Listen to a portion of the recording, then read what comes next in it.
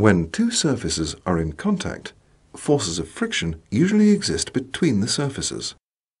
If no frictional forces are said to exist when two bodies are in contact, we say that their surfaces are smooth, or that there is smooth contact between them.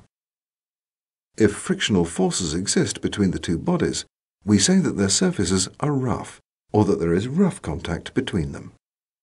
The property of friction is always between the two surfaces in contact and does not belong to one or other of the surfaces.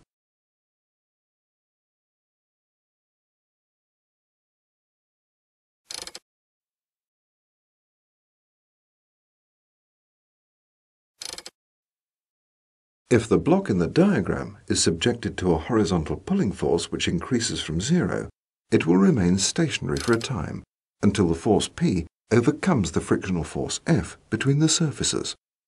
The block is initially at rest, with the horizontal pulling force and the frictional force along the plane of contact both being zero.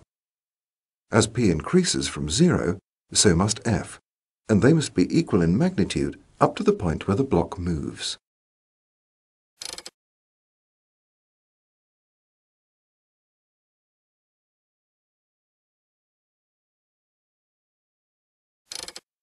At the point where the block starts to move, we say the pulling force has overcome the limiting value of the friction between the surfaces. For two particular surfaces in rough contact, it can be shown by experiment that the limiting value is proportional to the normal reaction between the surfaces. The constant in the equation is called the coefficient of friction between the surfaces. This represents the maximum value of the frictional force.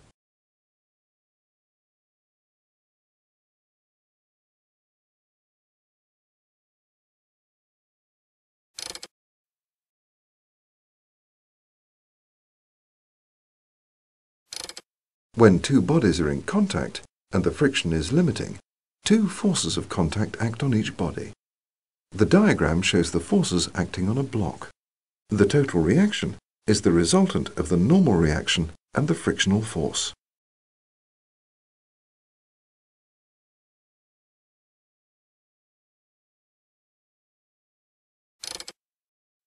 We have seen that the magnitude of the frictional force varies from zero to its limiting value as the pulling force increases to overcome the frictional force. The angle of total reaction force will therefore also increase from zero to a maximum at the limiting friction value. At this point, it is known as the angle of friction and equals the inverse tangent of the coefficient of friction.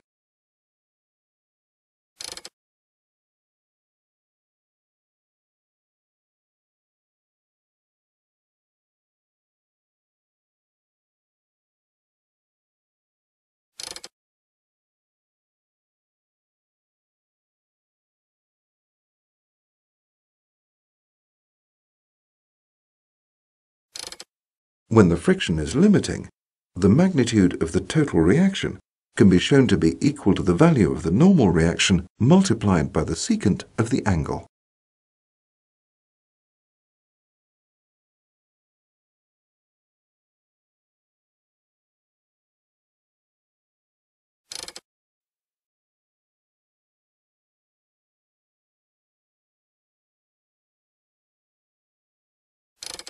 The laws of friction are listed here.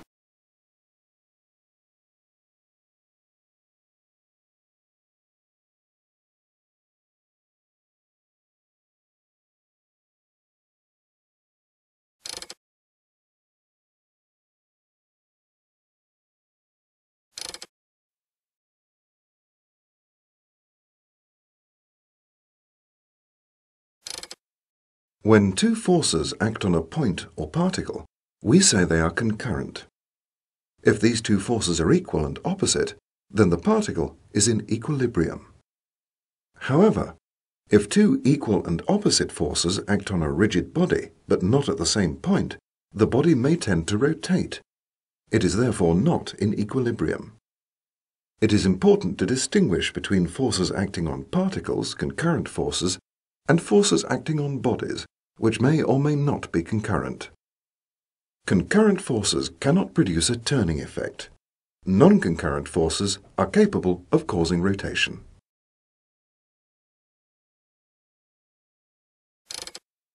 If one or more non-concurrent forces act on a rigid body, they may cause it to rotate about an axis. The turning effect of non-concurrent forces acting on a rigid body is measured by the moment of the force about the axis. The moment of a force about an axis is the product of the magnitude of the force and the perpendicular distance from the line of action of the force to the axis. The SI unit of the moment of a force is the Newton meter. Anti-clockwise moments of forces are usually taken to be positive, and clockwise moments are usually taken to be negative.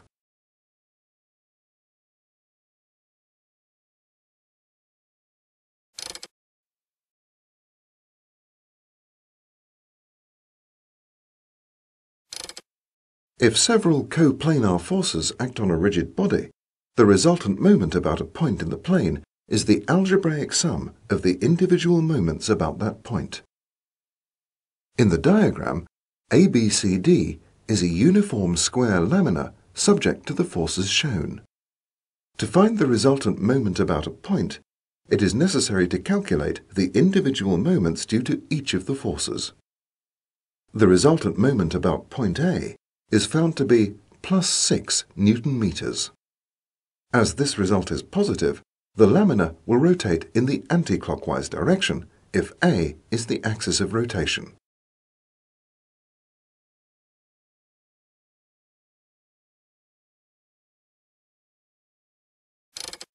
As the result in this case is positive, the lamina will rotate in the anti-clockwise direction if A is the axis of rotation.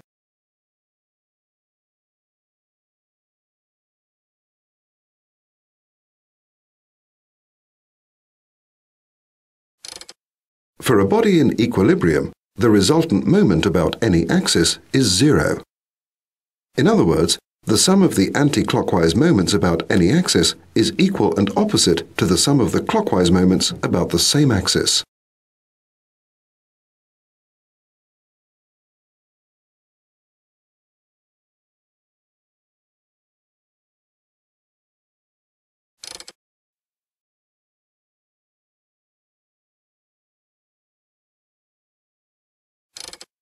A couple is formed when two equal parallel forces which are not collinear act in opposite directions. Two forces, each of magnitude F acting in opposite directions at different points on a body, form a couple.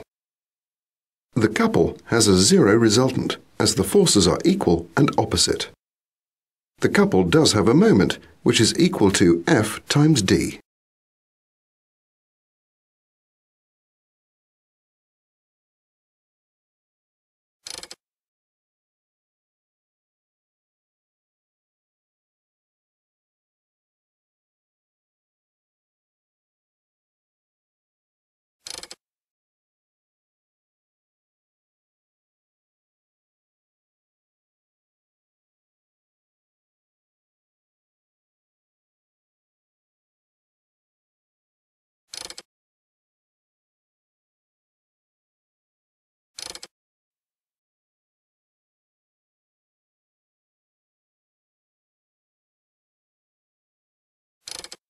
For a system of forces to be in equilibrium, no resultant force must act.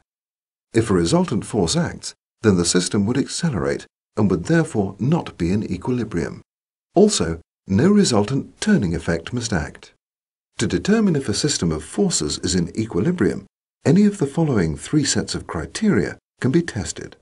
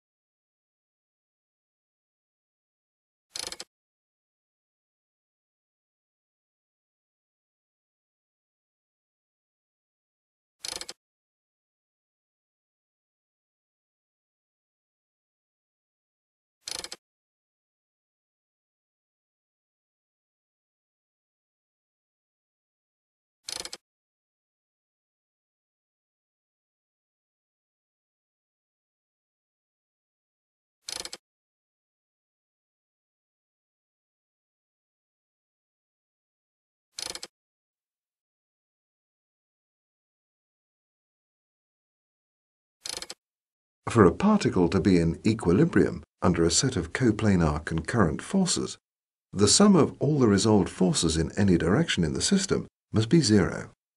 When this occurs, there will be no resultant force, and therefore no acceleration of the particle. To determine if a particle is in equilibrium, or to calculate a balancing force to restore equilibrium, first draw a clear force diagram. Then choose a direction in which to resolve the forces acting on the particle. Find the resultant force in the chosen direction, remembering that forces have no resultant perpendicular to the direction. Show equilibrium by determining that the resultant force acting on the particle is zero, or determine the single resultant force acting and show the consequent balancing force required to restore equilibrium.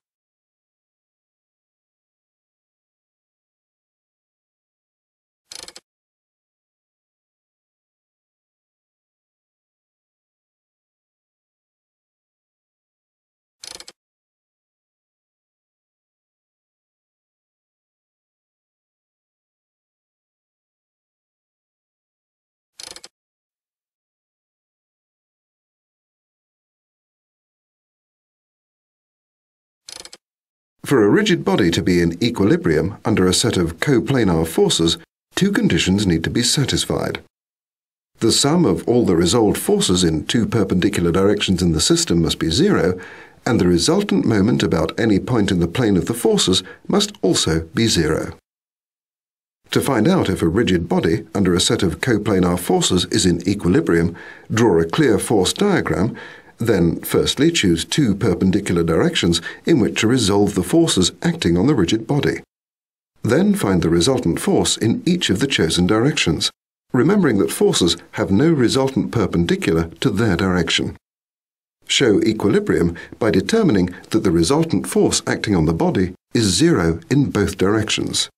Finally, choose a point in the plane and show that moments taken about that point produce no resultant turning effect.